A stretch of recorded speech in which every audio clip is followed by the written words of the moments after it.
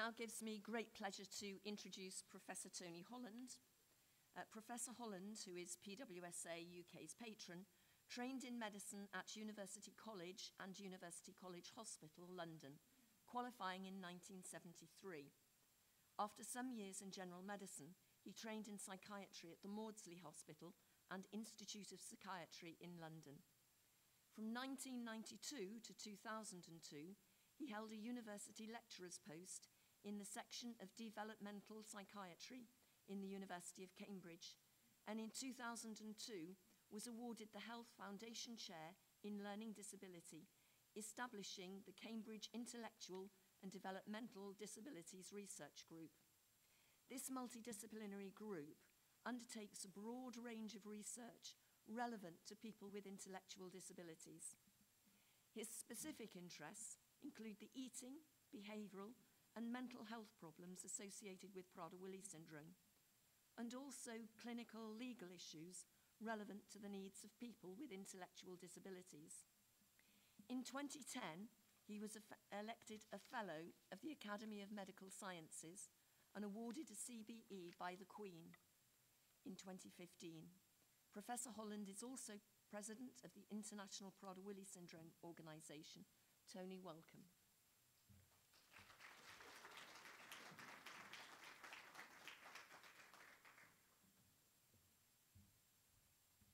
Thank you very much, Susan, and thank you for inviting me here today. And can I also extend my thanks to all that you've done, Susan, over the years. I think it's fair to say I've been involved with the association over not quite, but almost over the 40 years of its existence. And it did go through a bit of a rocky stage, and I think you have pulled it together again, and it's now a strong and robust organisation that is facing some of the complex challenges that we're here today to discuss, and you will all be familiar with. Also, just to say that I can remember so vividly meeting what was then Rosemary, was it Rosemary Erskine, Jackie, or Rosemary Johnson? Who was the chair of the Prader-Willi Syndrome Association at that time. And I got the train out of London. I was at the Maudsley at the time. I'd seen the first person I ever saw with Prader-Willi syndrome and was completely mystified. So I phoned up the association, got the train to Woking, I think it was, where Rosemary lived, and got off the train. And Rosemary was an extraordinarily feisty person, as Jackie here can testify to, and others I'm sure can testify to. And it sort of took my breath away a little bit.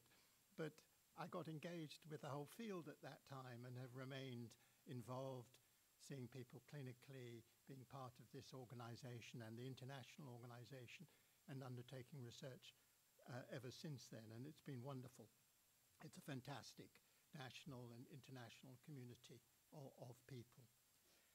So today I've been asked to reflect again really on something that's now been around for a while, and that's the Mental Capacity Act for England and Wales. Scotland has its own act that addresses this issue.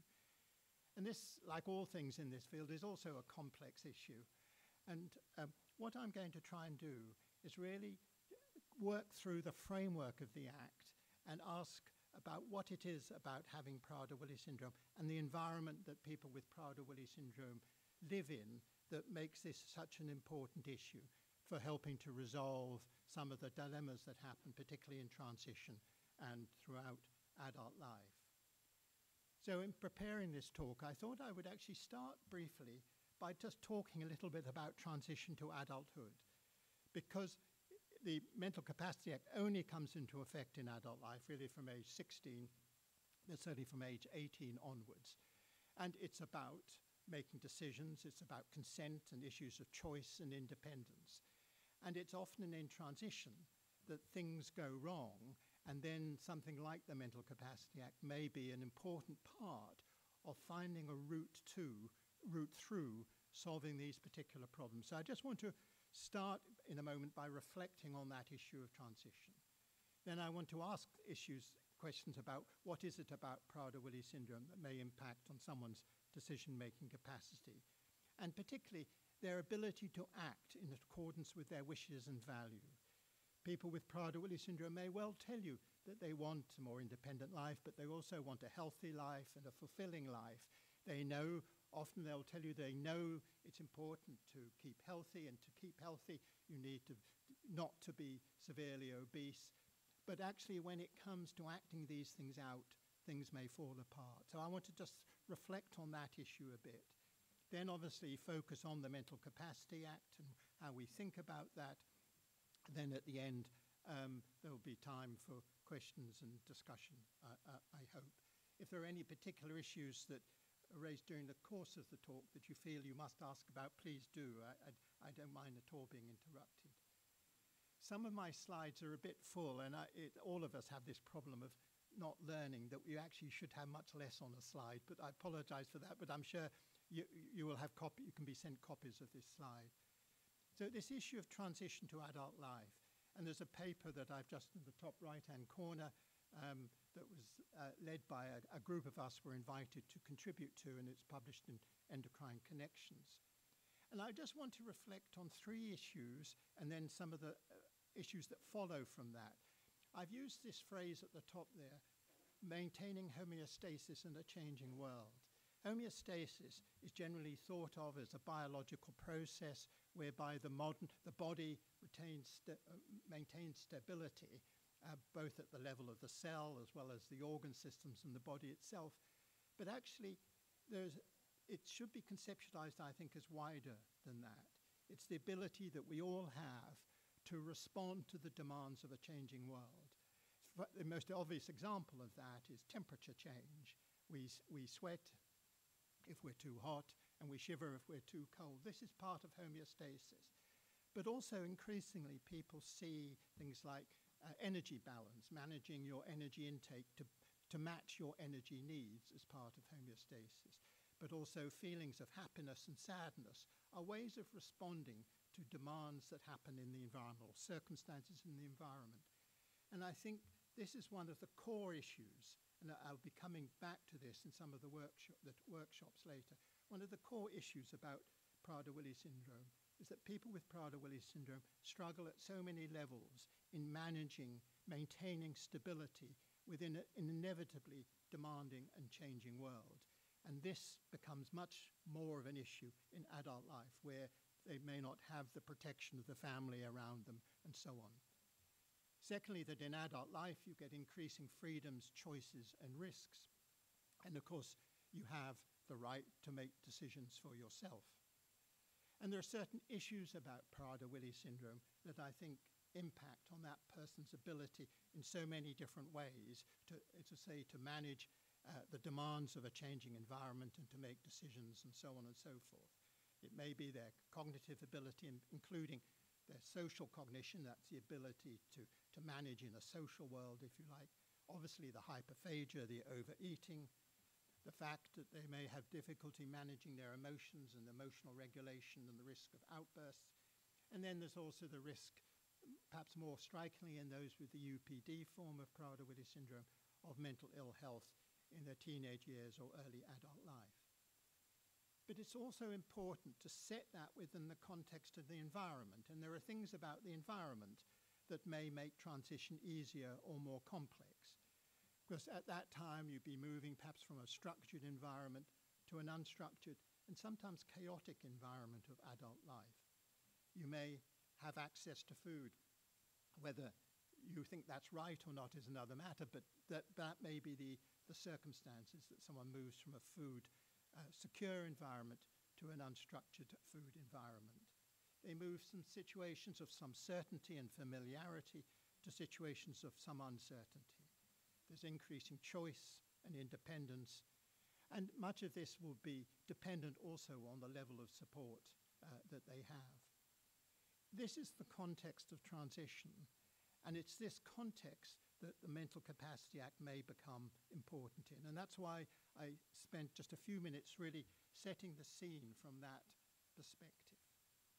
So in adult life, it becomes increasingly important. I mean, in childhood, you want obviously the assent of your child with Prader-Willi syndrome to do the things that you know to be right and healthy for your child.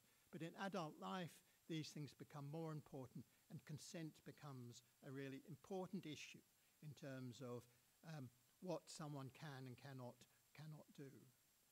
And as part of that, as I'll come to, capacity or the ability to use and balance the relevant information and to be able to communicate your wishes and so on becomes important for all of us as we move from childhood through adolescence into adult life. That under those circumstances, it's certainly appropriate to help inform. In fact, it's necessary to inform and provide knowledge for that person with Prader-Willi syndrome in making those decisions. You can maybe support and guide them in their decision making, but you can't coerce them into that decision situation. And then there would be another issue that will arise and we'll come back to in terms of the circumstances that they are living in and whether those situations has some restrictions, which may well do around food and perhaps should do around food, and whether those restrictions reach a level that they would be defined in law as a deprivation of liberty. Now, these are just some of the issues, and I'll be coming back to these, that is important in terms of thinking about where the Mental Capacity Act becomes relevant. So in terms of preparing for transition, I think one of the really striking things in all the years that I've been involved in this field is that, of course, when I first met Jackie when she was leading the Prader-Willi Syndrome Association all those years ago, the majority of people hadn't been diagnosed for many years. So there wasn't the opportunity for the families to help guide their child about what it means to have Prader-Willi syndrome, so their child understood those issues. So we now see and would expect a diagnosis within a few days, if not a few weeks, no longer than a few weeks after birth. And I think that has been one of the really important issues. So I think part of what you're seeing in the newer generation of children with Prader-Willi syndrome is they have a better sense of what it means to have Prader-Willi syndrome, in the same way as someone with some other form of disability may understand their strengths and their limitations. I think also we're much more understanding about the benefits of a food-secure environment. I think we're also much more aware of strategies to help manage change and emotions, and how important that is in trying to prepare your child as they get older and move towards transition. I think also education, if you can, and you know, that we've just heard that may be a challenge, but if you can get the right form of educational support for your child, you can help optimize function and ability so they are better prepared for adult life.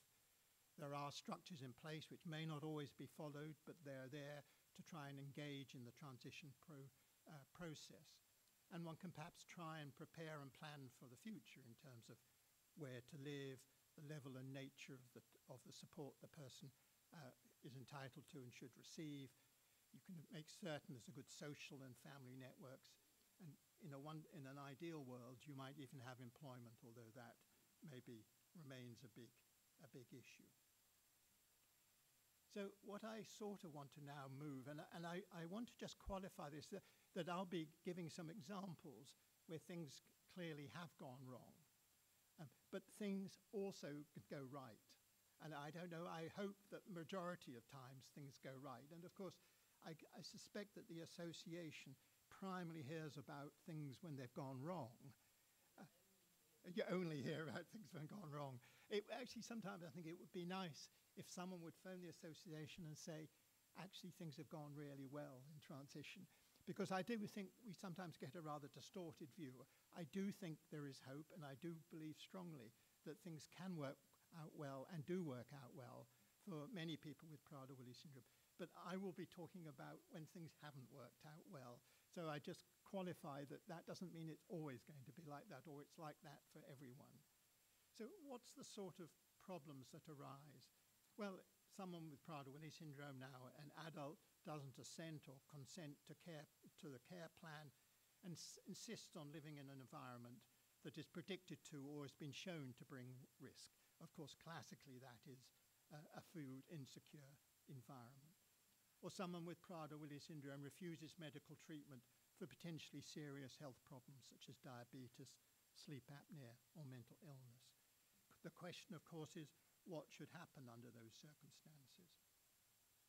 This is just the top of a banner from a paper that Elizabeth Fistine, who works at the University of Cambridge, she's a psychiatrist, but also has a legal training and a legal background. She and some colleagues undertook this review on behalf of the International Prader-Willi Syndrome Organization of case law that had been published in English legal literature relating to people with Prader-Willi syndrome, and asked the question, what do the courts think when it goes as far as the courts? What do the courts think are the sort of criteria that might be allow you, in a sense, to take control of that person's life if they're behaving in a way that's getting them into difficulties?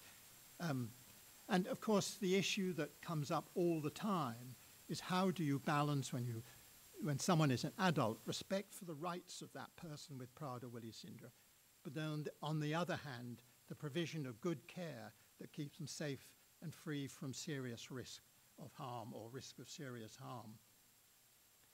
And there are cases where disagreements around the best way to care for persons with Prader-Willi syndrome that have resulted in harm, and in some cases in death. And we were talking earlier about some of the very tragic coroner's hearings that there have been recently in this country. The particular case here that Elizabeth and her colleagues were referring to is in America, where a young man with Prader-Willi syndrome insists on leaving the house and walking down a road, and the staff did a lot to try and protect him, but he was hit by a car and died. And it is one of the real challenges when and I've seen people who may climb out of windows or leave houses for reasons that are not clear and put themselves in danger. So the danger isn't necessarily one around eating. It can be something rather different. And the question, of course, that comes up is, what can you do about it? But here is someone who was in Cambridgeshire, and I think, and I'm now retired from clinical practice, but I don't think we succeeded at all here. It was a constant struggle, and I know it remains a struggle to this day. But he was 24, since age 18, he'd lived in over 10 residential placements, and each breaking down because of his behavior. But there were periods of marked weight increase, and then there might be a period when it was possible to help him lose weight. But the breakdown was largely because of aggression, and that he would put himself in positions of clear harm and risk of exploitation. These are the sorts of issues in which, when you get involved in them, you think, maybe this is a case for where the Mental Capacity Act starts to becoming relevant, and the issue of capacity is particularly important. Now, as you will all be aware, the key question, of course, is, as an adult, what renders an action lawful? And I'm slightly nervous here. Jennifer's a law expert here in the audience, and she will correct me if I say something that is wrong from a legal point of view. But what renders an action lawful is the valid and informed consent of a person. So you as an adult may choose to enter into a contract, and that is a valid contract, provided you understood, you had the information provided, that you entered into that contract voluntarily, and that you had the capacity to understand what was going on. For someone with Prader-Willi syndrome, the same applies once they're an adult, but there are things around them that might actually increase or decrease their abilities under these circumstances. To what extent do they have support? To what extent have they been used to ideas of choice and been encouraged and supported in making choices, perhaps in other areas of their life? Have they had opportunities that allow them to have a better understanding, for example, about the type of environment they might move to from the family home? Have people made, and will people make, reasonable adjustments in terms of the care that is being provided, ensuring, for example, that access to food is managed? This is the sort of, if you like, a social, legal, almost moral environment that we're dealing with here. The critical importance of consent and how one helps people with Prader-Willi syndrome to be informed so that they can make for themselves informed and sensible decisions that will lead to them having good and fulfilling lives that meet their own values and wishes. This is a rather full slide, but the question then is, under what circumstances can you act without the consent of an adult? If I came to you and I said, well, I'm a medic and I think you need this injection, and I gave you that injection without your consent, that would be assault. What makes that valid is your consent, your valid consent. What makes that an acceptable and lawful action is your consent. But there are circumstances where consent can be overridden if it's not required. The criminal justice system being perhaps the best example. The police and courts don't have to say, I need your consent to sentence you or for you to come to trial. Clearly they can override that and they can restrict someone's freedom. Something would be false imprisonment if you didn't have the law that allowed the police and the criminal justice system to do that, and they can punish you. There are issues when it comes to people with Prader-Willi syndrome about their fitness to stand trial if they're suspected of an offence or and their fitness to plead. But I have seen someone with Prader-Willi syndrome who was convicted of quite a serious offence. The courts were willing to consider a probation order. He agreed to it, and he lived, I think it was at one of the Gretton Holmes houses. This was some years ago. Did very well over 3 years, lost a lot of weight. But at the end of his probation order, he left the next day, and I haven't heard how he is since. The Mental Health Act is another way that one can override consent, so psychiatrists and others can detain and restrict the freedom of someone for the purposes of assessment or treating a person's mental disorder without their consent, providing specific criteria are met. I'm not going to say much more about that. There are circumstances, particularly around if someone with Prader-Willi syndrome has mental illness, where that might be an appropriate thing. But that's something I'm sure we'll discuss in the workshop on behaviour and mental health. And then there's the Mental Capacity Act, and there's the Mental Capacity Act and the Deprivation of Liberty Safeguards, which apply where someone lacks the capacity to consent to a specific decision due to an impairment of or disability of the mind or brain. And then, interestingly, of course, with coronavirus, there's public health legislation, and there was the Coronavirus Act 2020 that gave public health officers the power to direct and detain potentially infectious persons. So those acts of Parliament provide the legal means whereby others determine a particular course of action without the consent of the person. Without such legislation, such action would be unlawful. And each case-specific criteria need to be met, although these terms may not always be used in the legislation, but there's general principle that your action should be proportionate and the least restrictive, and there should be a means of appeal, because these are judgments, and I'll come back to that, and there may be a wrong judgment. So now to begin to narrow down to the Mental Capacity Act. The Mental Capacity Act really provides this legal framework for support and for balancing competing options and in a way for managing risks. For it to apply, it requires that someone at the time for the decision in question lacks the capacity to make that decision, and I'll be coming to that. And that if it is judged that that person lacks the capacity to make this particular decision, then someone else can make that decision, the person requiring the decision to be made, providing that they act in that person's best interests. And in order to determine best interest, they must consult. And I'll come back to that. But that, for me, is when I get asked through the association here to get involved in situations where people are talking about the Mental Capacity Act, the thing where I think services seem, for me, to fall down so often is in making judgments about best interests. They don't follow the fact that it requires them to consult people relevant to that person and to their lives, or which parents or siblings may be the obvious people to consult. But the Act requires that that consultation takes place in order that one arrives at a decision about what that decision should be in that person's best interests.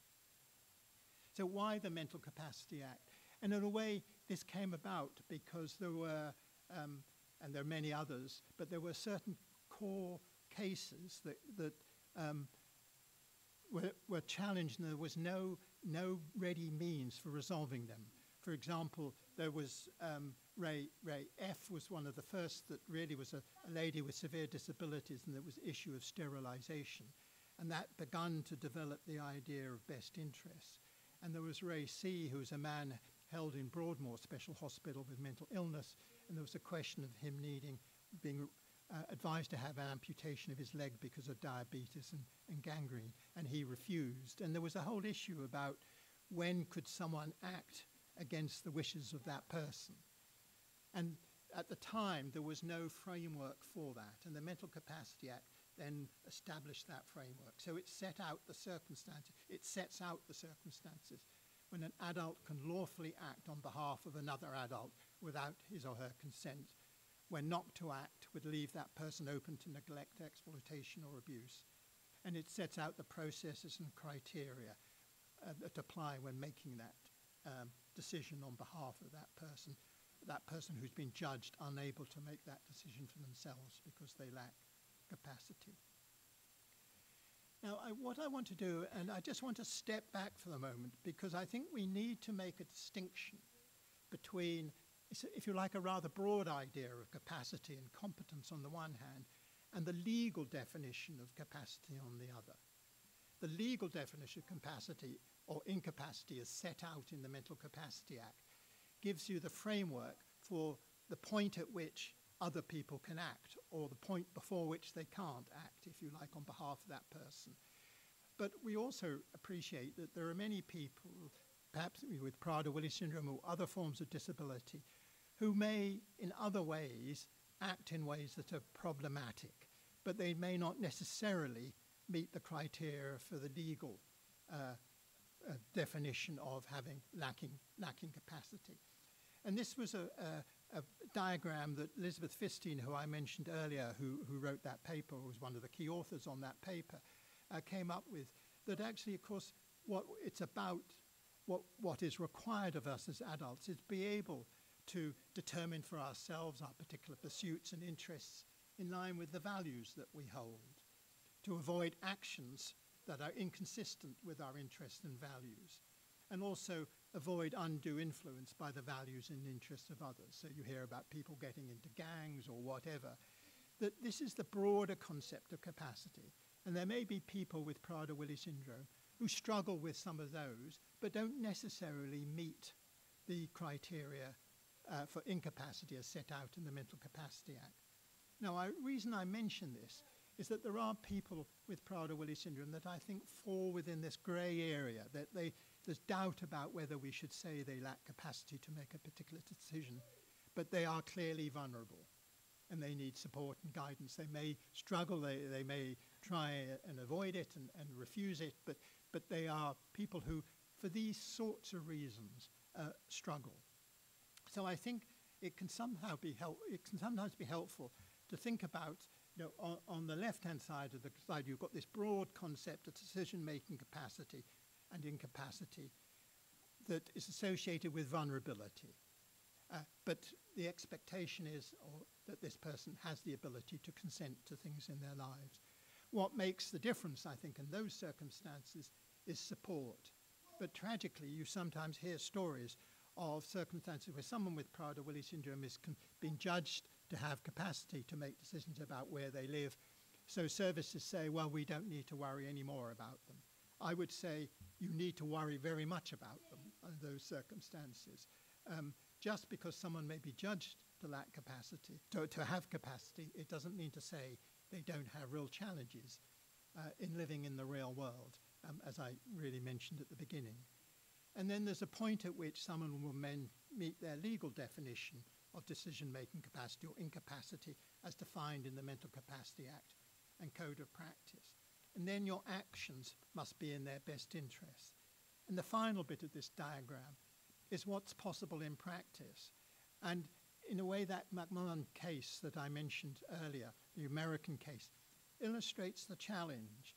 It may be possible legally to do certain things, but you're trying to balance the whole time this tension between allowing some independence and a good life on one hand and prevention from harm from another. One solution that might have saved that young man's life, of course, would have been to lock all the doors in his house. But, this is the challenge. And sometimes I think one has to recognize that there are things you may wish to do or you can see would at least solve the problem, but they are so intrusive that is it right to do it? Is it possible to do it? And so on and so forth. The other thing, of course, to say is that the Mental Capacity Act doesn't only applies if someone has an impairment of or a disturbance in the functioning of the brain, the mind or brain, that impacts on their decision-making capacity. So having Prader-Willi syndrome, in my view, and I'll come back to this, meets that criteria. So this is because of an impairment of or disturbance in the functioning of the brain and mind. People with Prader-Willi syndrome, I think, and this has been one area that is advancing, I think, quite rapidly now, undoubtedly have atypical brain development. And that's indicated both by their developmental history, which is atypical, their cognitive impairments, their functional impairments, but also increasingly by brain scanning neuroimaging studies that have been undertaken that have shown, for example, most recently, some work we did showed that the hypothalamus, that small nucleus in the center of the brain that's so important in understanding Prader-Willi syndrome, is small and poorly developed, even in adults with Prader-Willi syndrome. But also the cortex, the surface of the brain that's important for cognitive function, is impaired and is different compared to the typically developing population. IQ is usually is down often in the studies that have been done in the past, and this may be a bit different now, is usually about 40 points below mean. So the mean for a Prader-Willi syndrome population usually around 60 compared to the mean in the general population of 100.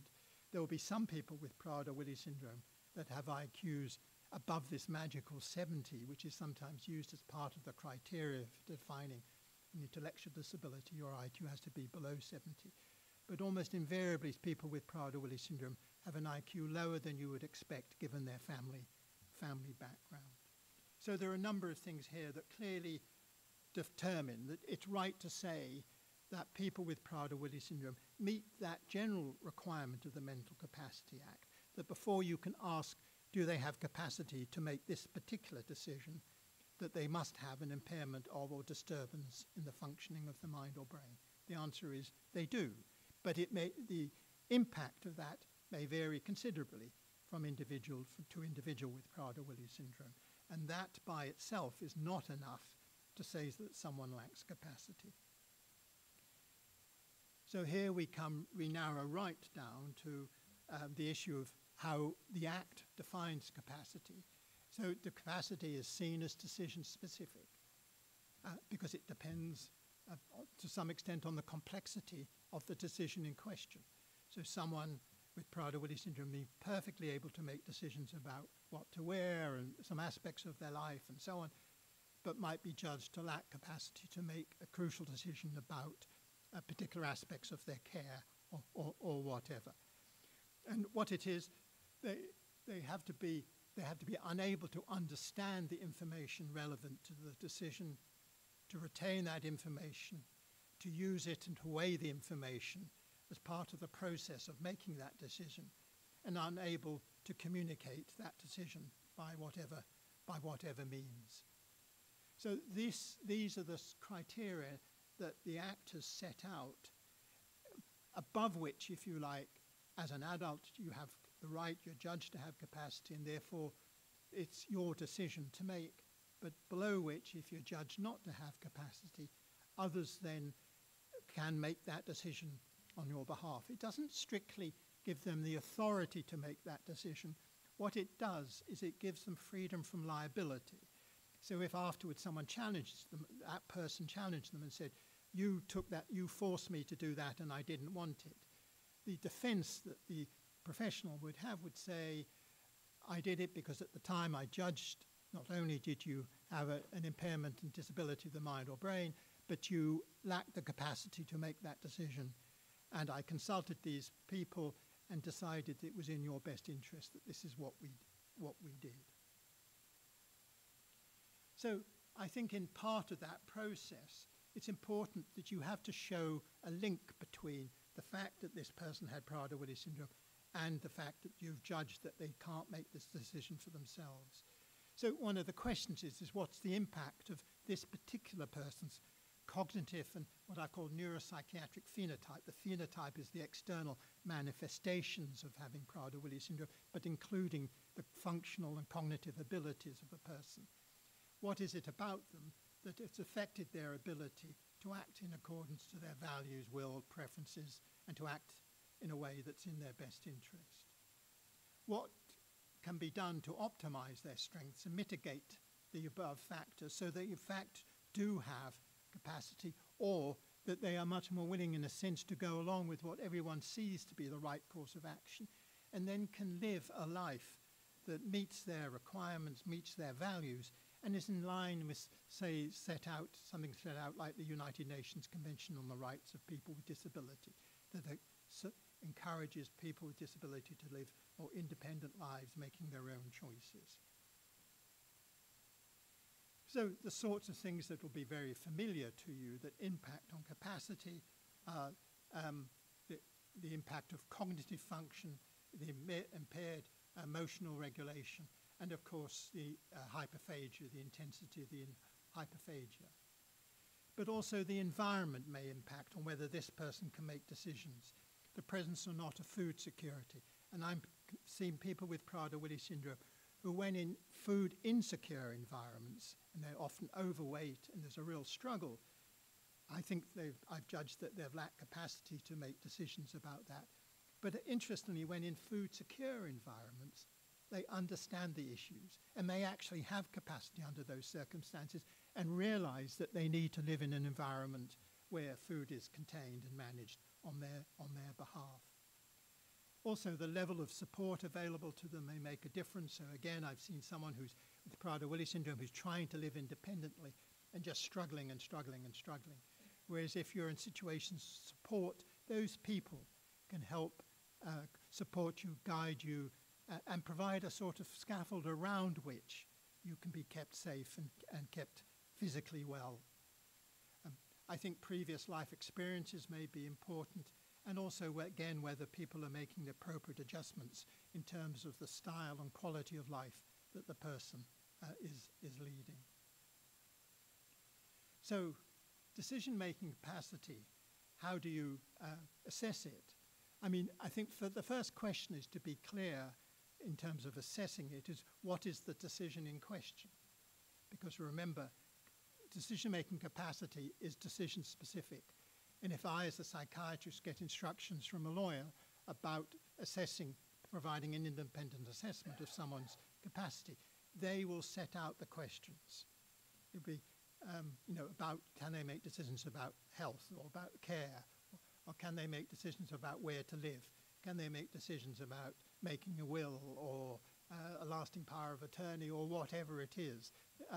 They will list those particular issues. Can they instruct their legal advisor and so on?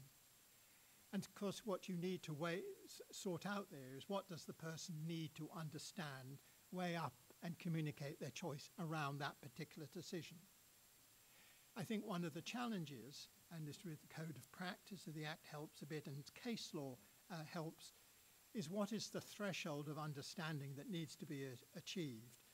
And that depends to some extent on the seriousness of the decision.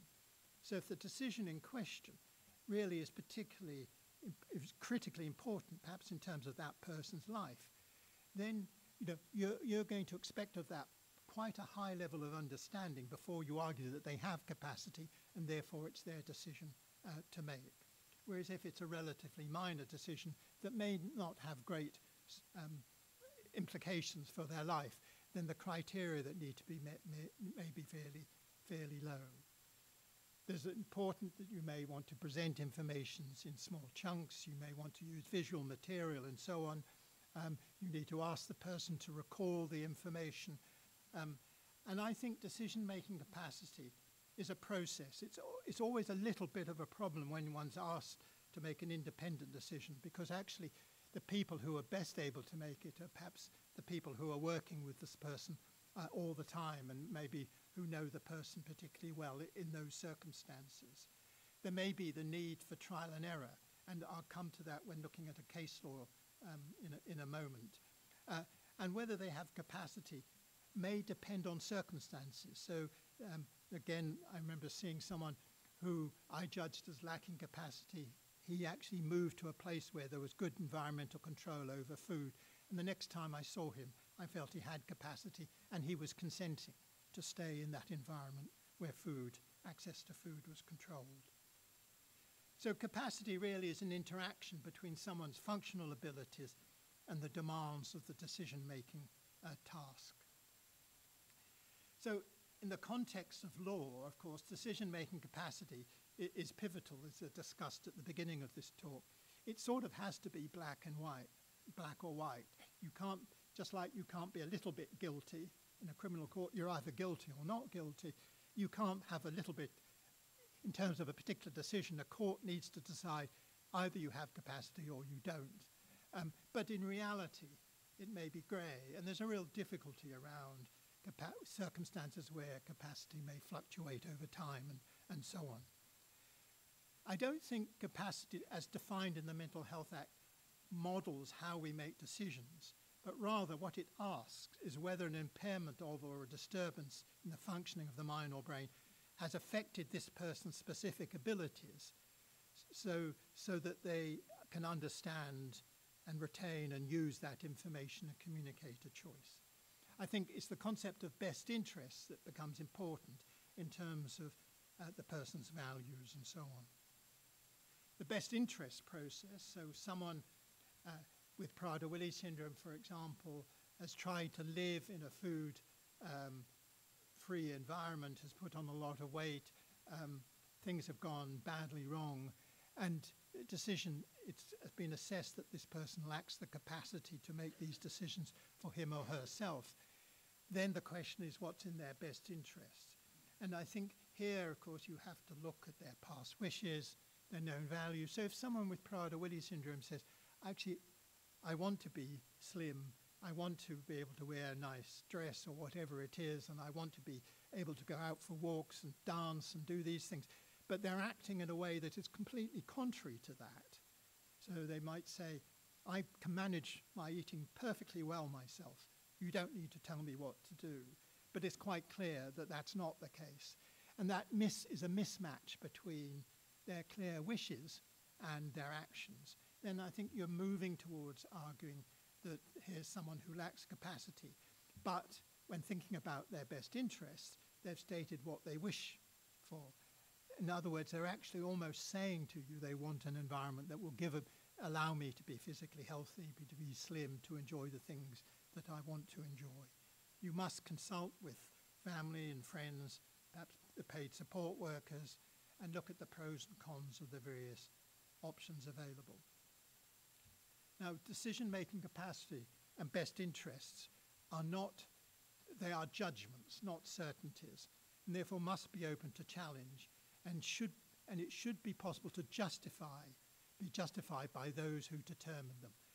And I think that's very important. So again, when I speak to families about this, I say, you need to ask, what is the basis that this judgment was made that your son or daughter did have capacity or didn't have capacity? So through the concepts of best interests, the Mental Capacity Act seeks to achieve a balance between what one might call aspects of autonomy, in other words, those parts of a life the person does understand, is able to make decisions about, and a more parentalistic type of approach where did you have control and you're limiting choice, particularly, say, around food, in order to reduce the risk of harm. So a decision maker must always act in the person's best interest, considering at times what may be conflicting human rights. So to allow someone to have free access to food may be allowing them to have personal choice and so on and so forth, but is it actually protecting their right to life? Aren't they likely to die if you allow this to continue, or if you allow this behavior to continue? And this is always tricky. You're trying to balance these things. So the question now is about implementation, what happens? So things like where there's absence of food security and life-threatening weight gain, someone is leaving their house and putting themselves at risk. For example, those are examples that I mentioned at the beginning. What to do, what is needed, what is legal, what is justifiable and acceptable, and what is possible. Obviously, whatever you do must be legal. But it's not always possible what you would like to do and what even may be legal. And this is, where the sort of complexity of these situations arise. So given the law is set out in the Mental Capacity Act and the Code of Practice, what particular problems might we anticipate when implementing the MCA in the context of supporting someone with Prader-Willi syndrome? And I want to just make a bit of a distinction here between what I think are sometimes strategic decisions about someone's life. These may be things about, things like looking in the future, where is someone going to live and so on, where you've actually got time to try and work with them to help them begin to understand what is necessary and what is needed. You may not win that argument, but you have time. But there may also be situations where there are much more acute situations where someone is seriously ill, for example, and is refusing treatment, where you have to make instant actions. So a lot of this, if there's time, then there may be things that you can do that help them understand. You can give them experience of seeing a place where they might live, getting to see what it's like, and so on and so forth. Sorry, the type has got a bit small here. I should. There are some dilemmas in the approach here. There's the dilemma of restriction versus deprivation of liberty that I will come back to. There's the issue around the nature and extent of the decision in question, such as, is this care and where to live? Does it amount to treatment and a treatment program for a health condition? Is it about what to do in the context of an outburst, for example? There are dilemmas about who is making the decision and who requires that a judgment is made or is going to make that judgment about capacity. It may be, on circumstances, be the support worker. It may be the manager. It may be a social worker or care manager. It may be a doctor, and so on. There's the dilemma about an unwise decision versus an incapacitous decision. All of us have probably made many unwise decisions in our lives. That doesn't mean we lack capacity. And the same is true for someone with Prader-Willi syndrome. So the fact they're doing something that you look at and you think, oh my God, that's awful, that's going to lead to weight gain or disaster, doesn't in itself indicate that they lack capacity. And sometimes there's a real dilemma about, should we judge this to be an unwise decision or is this an incapacitous decision? And then there's issues around what's legal and what is possible that I've referred to already. Now, the decision maker, who decides, the decision maker, the person is the person requiring the decision to be made. That might be support staff, it may be a social worker who's working with the person about where they're going to live. It might be a health worker in terms of consent to take a course of treatment for pneumonia or whatever it happens to be. It can be others relating to the whole mental capacity, the Court of Protection and the Office of the Public Guardian. So it may be the donee of a lasting power of attorney, and that's going to be subject to a workshop later, or it may be a court-appointed deputy, or it may come to the Court of Protection for their decision and for them to make a ruling. And they may be asked to make a ruling in very difficult situations where there's arguments on either side about whether in their judgment, based on the evidence they've received and they've heard, whether this person has capacity or not. And if they don't, what's in that person's best interest. And that can be a really important, ultimate, if you like, safeguard isn't quite the right word, but ultimate resource where things are going badly wrong. And I've seen situations where the authority of the court has been really powerful in helping this person with Prader-Willi syndrome who's refused everything else that everyone else suggested to accept that this is what's needed and to go along with it now and accept the restrictions, and life has been turned around by that. So I've seen some really useful situations where people have got as far as the Court of Protection, and that might come up later in discussion. So I mentioned an unwise decision. It's not by itself an indication of impaired capacity. So for example, someone who believes he can diet by his own efforts and therefore wants access to his money and control over food, that one of the indicators there may be past behavior. Have they in the past been situations where they've had their own money and how have they responded to that. If they've used it to buy food, to go into restaurants, then you can begin to argue that actually maybe this is an incapacitous decision rather than just an unwise decision.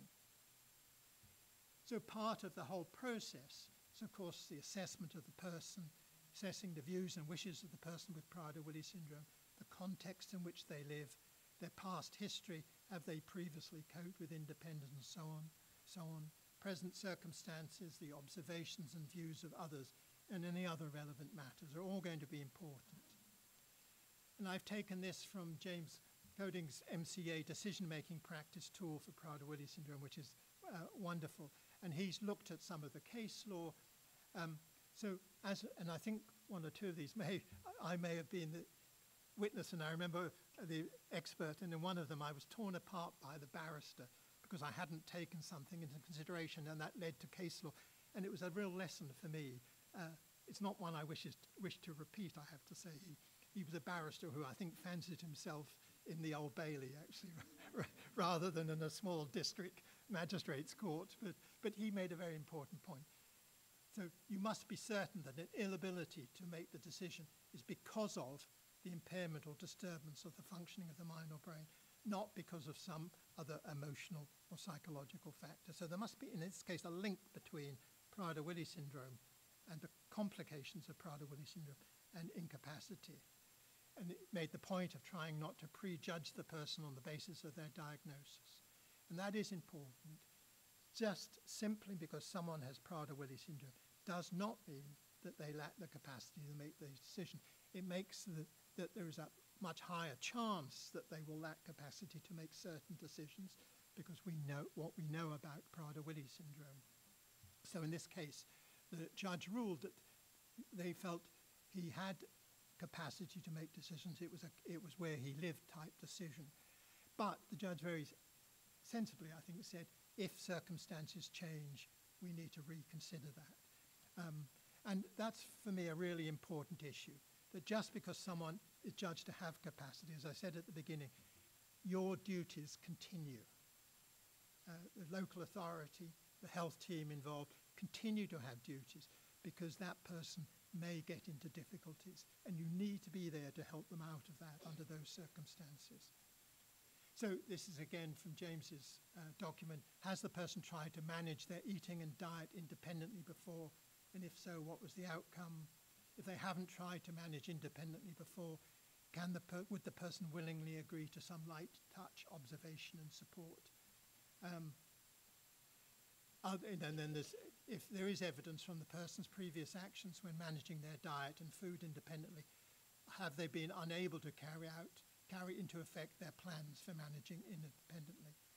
Do they understand this? Do they have insight to what happened before? So I've seen people with Prader-Willi syndrome who said, I can manage my own food, I can manage this myself. And you say to them, well, I remember I've been told when you were living at so-and-so, this is what happened, and you ended up in hospital because of being very obese. They said, no, I could have managed. It wasn't my fault. It was because they didn't do this. That you can begin to see the disconnect. And again, has the person in the past been able to show any evidence of being able to manage it? This is another judgment from relating to Liverpool City Council. And here, it would be artificial, indeed wrong in the case of CMW, not to consider residency and care together. So that made the point that care was as much about where you live as well as the care that was being provided. And then went on to say it was her fundamental inability to grasp why she needs support and what would happen if she did not have it that underpins my finding that she lacks capacity in both these areas. She could not choose between packages of care because she seriously overestimated her ability to protect herself and seriously underestimated her own vulnerability. So that was the court protection ruling that judged this person with Prader-Willi syndrome lacked the capacity to make decisions about her care and about where she lived. So I think really it's very important, and I just want to now bring things sort of back and round to the end of the talk. So in terms of care and support, of course, if one is making judgments about this, one has to ask questions about what areas and sort of support does the person with Prader-Willi syndrome need. Not everyone will necessarily need the same level of restrictions over food and so on. Who will be providing that and how will be provided? What will happen if they do not have support and if they refuse it? And also, it's really important how the person can complain, because I think if you are increasing restrictions on someone, then they need to have an opportunity to have independently be able to say, I'm not happy with this, and so on. For people with Prader-Willi syndrome, they must have a basic, you want them to have a basic understanding of Prader-Willi syndrome, and that's part of the start of them having capacity. And I think our experience is increasingly, this younger generation of children with Prader-Willi syndrome do have that understanding. And there'll be a real important question about, will they be much more willing to accept restrictions in adult life because they understand the need for those restrictions? So they need to understand that one effect of having Prader-Willi syndrome is having a need to eat, which is greater than the body's need for food. That to remain healthy, they'll need to prevent themselves from acting on their desire to eat, and so on. So you can begin to see the sorts of level of understanding that people with Prader-Willi syndrome should have, that I think the younger generation may have, and I think one should be looking towards a belief that maybe they will have more abilities to make these decisions and to make, if you like, sensible decisions in the future. Deprivation of liberty safeguards, I'm not going to go into in detail because of time. It's going to become the liberty protection safeguards shortly. But this came in because of a very famous case, the case of Mr. H.L. that went as far as the European Court. And it really made the distinction between this idea of restricting someone's liberty, which, if they lack capacity, can be done lawfully, right, as long as the right criteria are met and the right procedures are followed, can be done lawfully within the framework of the Mental Capacity Act. And deprivation of liberty, which is a step further, which cannot be covered by the Mental Capacity Act, and there has to be separate legal proceedings. And that's what the case of HL identified when the UK was found at fault. There was a man with severe autism who was held in hospital, not under the Mental Health Act, and it was judged that he was kept in hospital unlawfully. So I'm just going to just skip to this one. So the starting point, and this is from the Supreme Court, that people with learning disabilities, intellectual disabilities, have the same human rights as everyone else, even though they may have limitations and restrictions due to their disability. That the right to physical liberty is guaranteed by Article 5 of the European Convention on Human Rights. And it would be a deprivation if they were obliged to live in a particular place, subject to constant monitoring and control, only allowed out with close supervision, unable to move away without permission. And there's this phrase, which I think is a slightly unfortunate one: the fact that life is made as enjoyable as it could possibly be should make no difference. A gilded cage is still a cage. In other words, having restrictions as being in a cage is still being in a cage, even if it's a nice life. But the point being is that the Supreme Court set the criteria for deprivation, and for many people with Prader-Willi syndrome, their level of restrictions, which I would argue also give them increasing freedoms because it keeps them well and so on, but those levels of restrictions amount to deprivation, and there's a process that has to be gone through in order to do that. So some final thoughts. I'm not myself so familiar with the new liberty protection safeguards, but they are linked much more closely to some of the principles of the CARE Act. There's this whole issue of managing an acute crisis, and I think this is something I haven't discussed, but I think we might want to bring up in discussion, is whether when someone is having an outburst, whether they actually might lose capacity, even if they had it before in the context of that outburst, and what is your duty of care and what can you legally do under those circumstances. The importance of the court of protection I've mentioned. But I also want to just say something about social care. I think this is one of the most challenging areas to work in, and people who are supporting people with Prader-Willi syndrome, like you as families or for paid care workers in social care environments, it's a real challenge.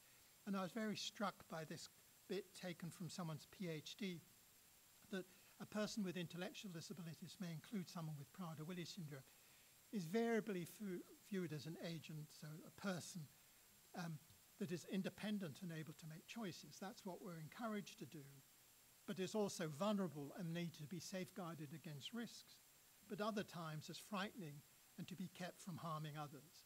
And care staff have to juggle all these things. They have someone with Prader-Willi syndrome who's clearly vulnerable. We want them to be independent, but also at times they have outbursts that makes us scared. And how tough that is. Finally, this is taken from a paper by Kathleen Liddell, who's a lawyer at the University of Cambridge, in which she looked at the COVID Act and asked questions. What is it? There was a lot of challenges at the time with the restrictions that came in care homes, primarily for older people with dementia, and excessive restrictions. But in this paper, she explores some of the important issues, and I just want to end with this. Clearly, she said, whether it's for the older people or for people with disabilities or for people with Prader-Willi syndrome, you need to respect and support personal autonomy as far as you can. You need to protect their welfare, respect their privacy and human dignity, uphold equality, protect their liberty and their fundamental rights to be free from torture and degrading treatment and so on. You need to act in a way that is justifiable and proportionate. There's a lot of argument that the COVID Act was disproportionate, but that's another matter. And that decisions should be transparent, accountable, open to independent scrutiny, but also there should be the fair allocations of resources, because sometimes what happens is the restrictions are nothing to do with the Mental Capacity Act. They're to do with the absence of the necessary resources to give that person the life that they're entitled to. And just a couple of books and material. So thank you very much for that. Very happy to answer any questions.